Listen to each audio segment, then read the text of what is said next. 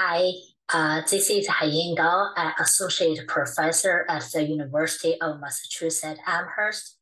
I'm a geophysicist and seismologist at the Department of Geoscience. For my research, I mainly focus on the Earth's crust and mantle in order to understand how the continent was formed and has been evolving through geological time. My current research project focuses on global subduction zones and also the Eastern North American continent. At the subduction zones, this is where the two tectonic plates converge toward each other. For example, in this figure, the oceanic plate is subducting beneath the overriding continental plate. At subduction zones, this is where the large earthquakes and volcanoes have been observed.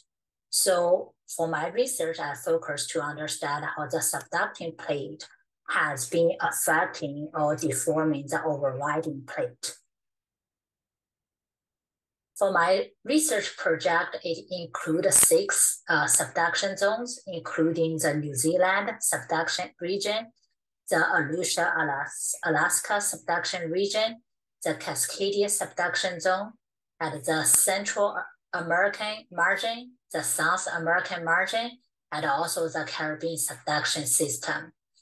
By looking at these 6 subduction zones, it allows me to compare the similarities and differences among the subduction zones and to understand the general features of subduction system.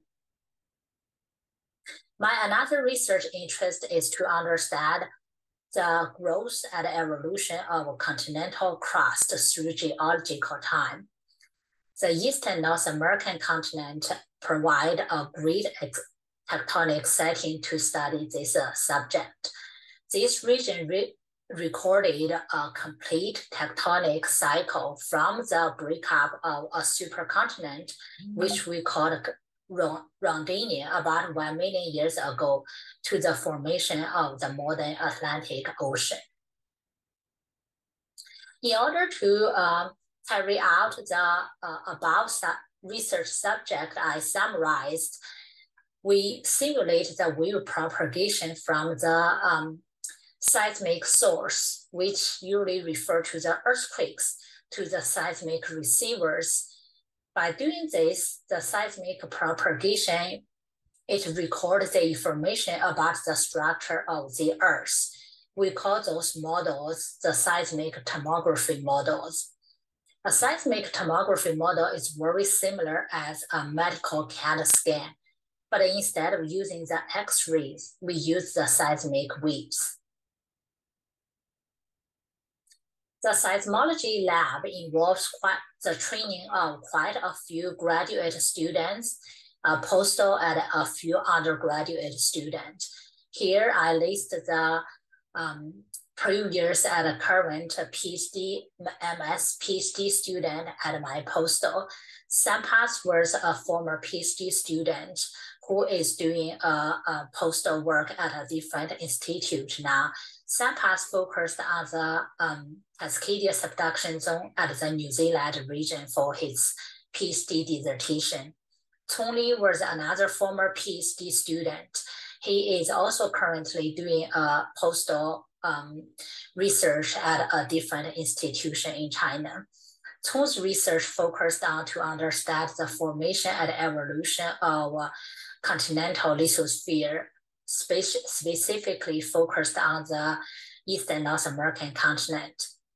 Xiaotao was a former postdoc researcher with me since 2011 from 2015.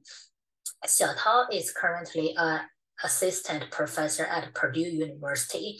Xiaotao's research at UMass focused on the Aleutian Alaska subduction margins. Alina was my former MS student who is currently doing a PhD program at a different university. Alina's research focused on understanding the thickness of the crust in the southwestern United States. Mengli is my current PhD student. She got her master's degree in my group. Most research focused on understanding the subduction systems. Specifically, she focused on the entire South American margin at the Alaska subduction system. So in addition to these few students I summarized here, the MGHPCC also provide training to quite a few undergrad students who has been working in my group last few years. Thank you.